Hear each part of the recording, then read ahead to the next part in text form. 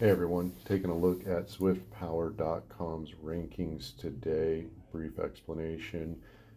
Navigate to ZwiftPower.com on the home page, rankings, individual.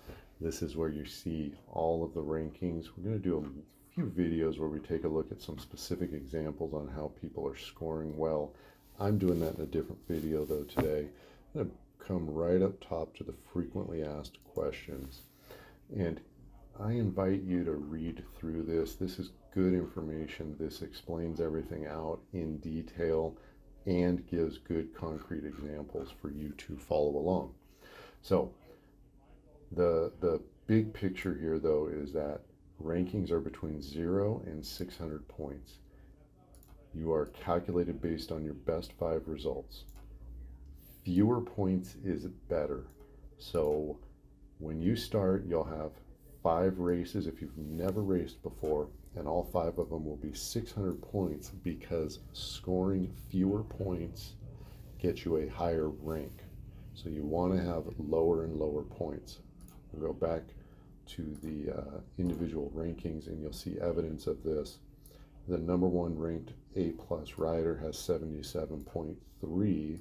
Second place 77.49, a little bit higher number of points, also a lower rank. So you want to score as low as possible as far as number of points to get the highest rank. So you take your 5 best results and average them. If that average equals 300, you would have a little higher rank than somebody who has scored an average of 300.5. You would have a little worse rank than somebody who has averaged 5 races to 299.9. You'd be a little worse than them in the rankings. These do expire. They fall off after 3 months. So your result from a year ago, 2 years ago, 3 years ago, you may have had a great result. It just doesn't count anymore. Try and keep these relatively current. So it's a 3-month window. Keep racing. Stay active in your races to get good results and stay high up on that leaderboard for these rankings.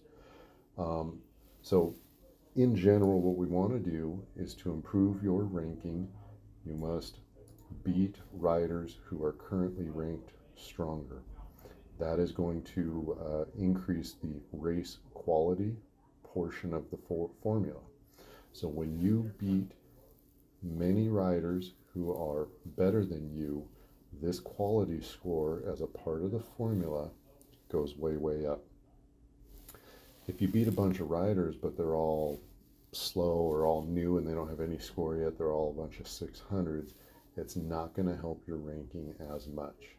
So part of this pursuit of a high ranking should be to find the highest quality races. High quality races have high quality opponents. Then beating those high quality opponents is what's going to get you a better rank. This walks you all through it. If you don't get first place, there's a system where you start to fall down. They give you points per place. So second place maybe is, a little lower than that, so on and so forth.